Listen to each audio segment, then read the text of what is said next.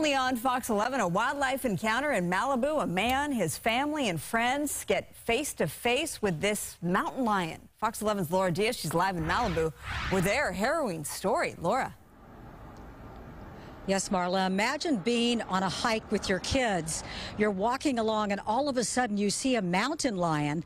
Well, you have just moments to react, and the quick thinking in this case paid off for these two Malibu neighbors. John, take a video. And right as I take 3 steps, 5 feet to my right is like what looked to be a full-grown mountain lion. 24 hours after their haunting face-to-face encounter with a mountain lion in Malibu, the group of 2 dads and 3 kids sat calmly. But Thursday's brush with the big cat while on a hike in Nicholas Flats in the Malibu Mountains was anything but calm. Austin Podrat captured the interaction on his cell phone. Take a look at these images and hear what happened next. Walked towards it. It ran a few feet, but then slowed down again and started to, question the situation. And then so I actually ran at it briefly and yelled. And as you can see from the video, at that moment, it ran off. We look at the video again on his cell phone. He explains the dramatic development. Then I actually ran at it some, yelled, and what did you yell? Ran off. Get out of here. Get out of here. And at that moment, it ran off.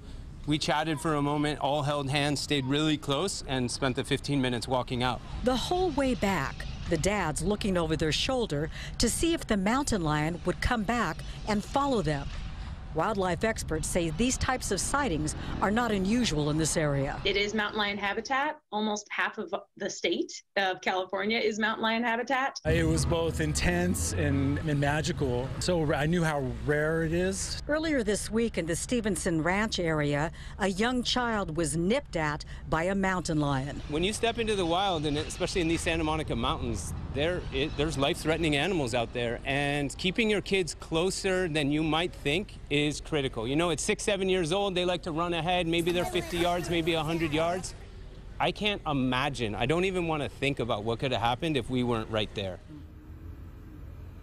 Those are some very grateful dads right there. Of course, the advice, we all know it, make yourself big, wear bright colors, and make a lot of noise. They followed one of those rules, and they are alive to tell the story today. Laura Diaz reporting live from Malibu. Now back to the studio, Marla and Alex.